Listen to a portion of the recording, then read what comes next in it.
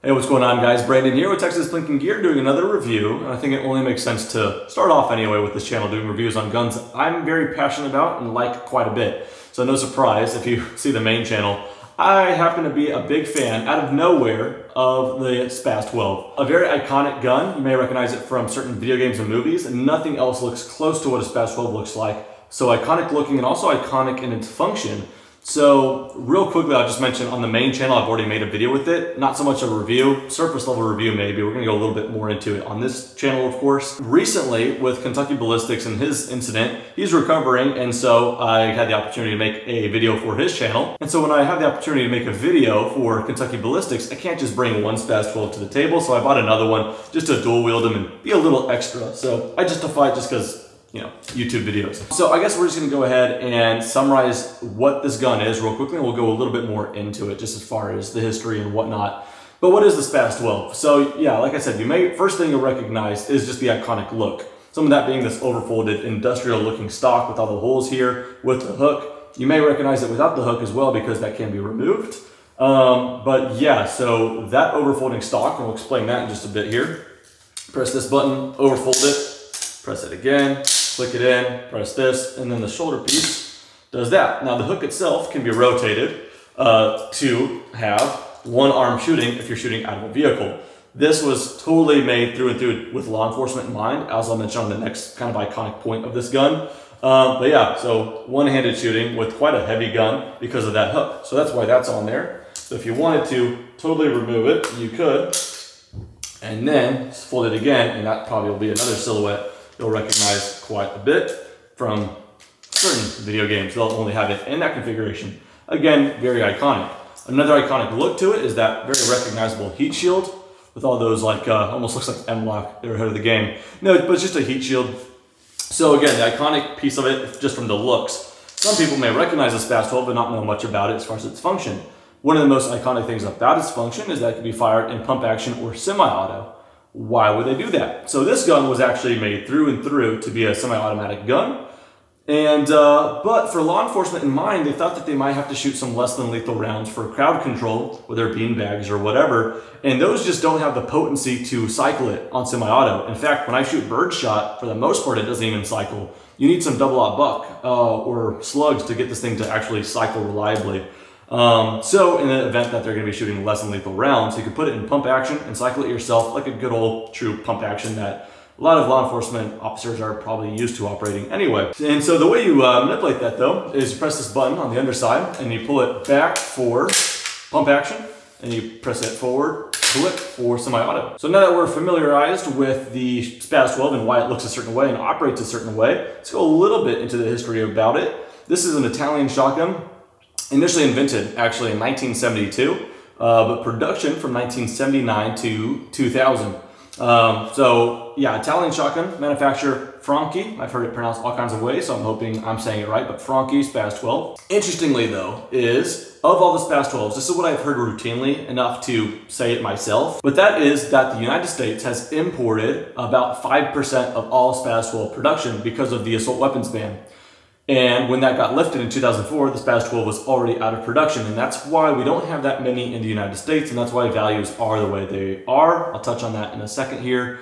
But yeah, so of that said, I've heard a wide range of how many there are in the United States. The lower ones are because people are trying to sell them and maybe hype them up some more, so I don't know what it is. It's certainly under 2,000. I haven't heard anything at 2,000. I've heard some people on Gunbroker try to list them and say that there's only 1,500 or 1,400 in the United States. Most commonly, I heard somewhere between 16 and 1,800. So you could go with those numbers. Let's call it 17-ish, maybe 1,800 SPAS 12s in the United States. Again, just because of the production years and the assault weapons ban, the way it had worked out. That brings me to actually talking about the assault weapons ban and the depiction of this and the name of it. So SPAS 12, that's spelled with an S, S-P-A-S, initially stood for Special Purpose Automatic Shotgun. Makes sense to me. Well, they tried to change that acronym, keeping the name, saying it's actually a sporting purpose automatic shotguns and trying to keep it, coming to the United States. In fact, later on, they had to get one with a fixed stock, no overfolding and all kinds of stuff like that. And so that's why this one right here with the extended tube and the overfolded stock is a little bit more, quite a bit more desirable. Plus it's the icon, really. So stupid, you know, politics had to play into the role on it, but now it's just kind of a part of the history on this thing. Something pretty interesting, certainly worth mentioning on a review on a SPAS 12 is the recall they had with their first safety lever. This one's more recognizable for SPAS 12. Nothing looks like a safety lever like this. It's an oversized, hopefully it's focusing, oversized safety lever to use with ease while using gloves or whatever. So pretty much it's on safe right here. You flip that over to fire and then back on safe. So this piece here was recalled because ironically it wasn't safe. In fact, so you can have the gun, imagine it being cocked and locked, you put it on safe.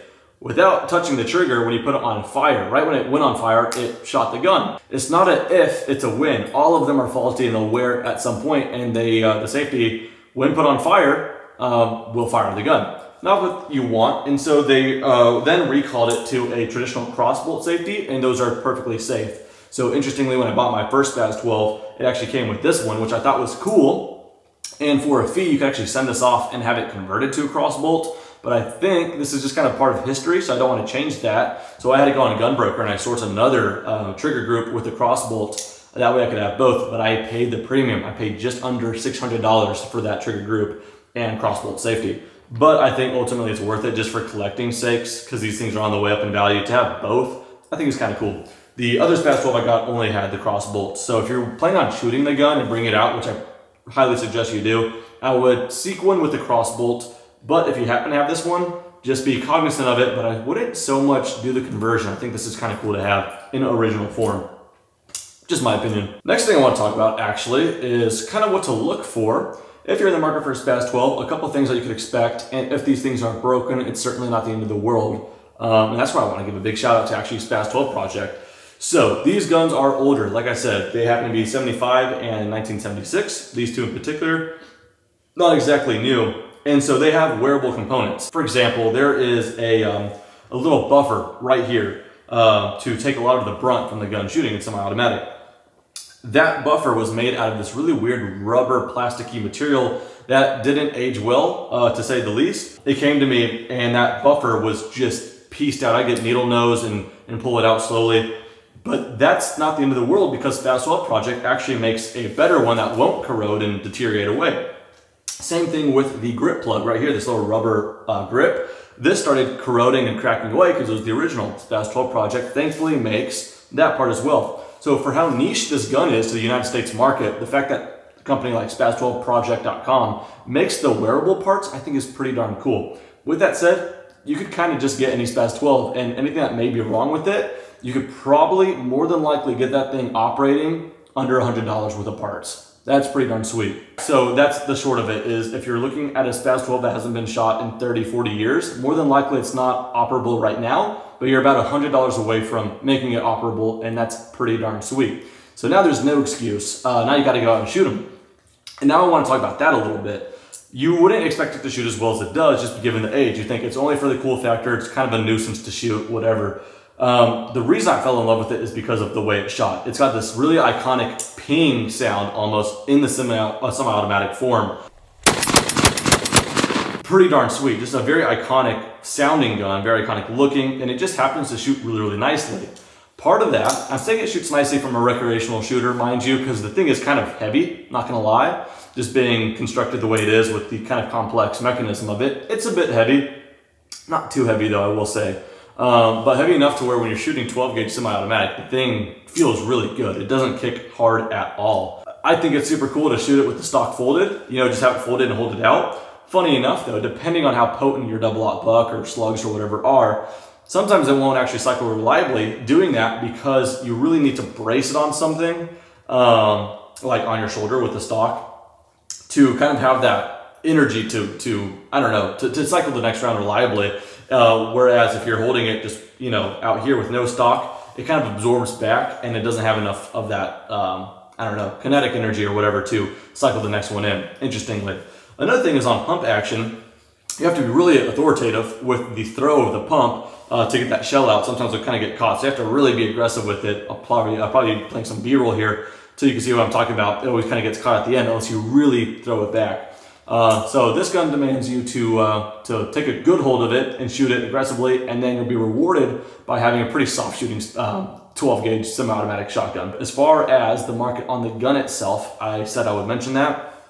A little bit all over the place. Well, I'll just tell you right now, I bought this one in December for about $3,600, and it needed about $100 in parts to get it running. So there's that. But it did come with the original Franke hook. You know, no, it's original because it has an F. Don't know if you guys are going to see that. It's got an F, if it'll focus, on the bottom kind of rubber piece there. Hopefully you see it. There are replication hooks that are not trying to look real because they don't have that, and they're significantly cheaper. I think SPAS 12 Project themselves actually has some. And those are about like 140 or 150-ish dollars, and maybe I'm wrong. If you actually find an original, these will sell for $400 to $500 from what I'm seeing right now. So I paid $3,600, it came with the hook, needed about $100 worth of parts. Then only about 2.5 months ago, I bought this one for $3,400. It was ready to go, needed no parts, and it also came with the hook. So that's around my market. I'm paying, on average, let's just call it about $35, $36-ish $100 per SPAS. I've seen them sell for as high as, same condition, I've seen some people pay as high as $4,500. I've seen buy now listings on Gunbroker for $5,000, but they sat for a little while. And some people I'm sure have stolen for even less than what I paid. But then when you rarely see them with the original box and papers, I've seen those sell for $6,000 to $7,000. That is actually crazy because the SPAS 12s, I mean, what I paid is crazy too, I'm not gonna lie, but that's only because the SPAS 12s were selling for less than $2,000 not long ago. I'm sure they were like just over $1,000, a bit longer than that. But, you know, people are, you know, gun collectors and just recreational shooters like myself, are seeing this and knowing that just with the low importation of it and how recognizable they are, it's just something to hold on to. So I don't think they're losing value anytime soon. And so I've justified getting two. They're not so much investments. I'm going to be using them for what I need to do with the gun channels. But I just figured I'd kind of share the passion and kind of talk about them a little bit more here. It already was had a cool factor with me just from the looks and what it's been featured in. But not until I shot it did I realize that it's actually a fantastic shooter, and that's why I'm just head over heels in love with this gun. I'm trying to look around here, man. I don't know if there's anything I'm leaving out. If there is, I apologize. But that's about as informative rich I wanted to get with this video. If you guys want to see it recreationally shoot, hopefully I put enough of that footage here as well. But if not, if you haven't seen my video on my personal channel where I was shooting Dragon's Breath, all that fun stuff, check that out, or check out Kentucky Ballistics video with me dual wielding both of these. So that does it for a quick review. Well, not so much quick anymore, is it? Never mind. That does it for the review on the SPAS 12. I hope you guys enjoyed. Thanks for watching. See you guys next time.